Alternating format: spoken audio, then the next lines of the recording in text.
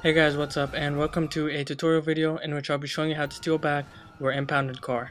Usually when your car gets impounded, there's a little sign on the top left part of the screen, and usually a little icon or symbol pops up on your GTA 5 map.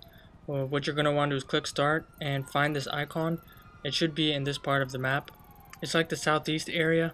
What you're going to want to do is put a waypoint on there by clicking the icon.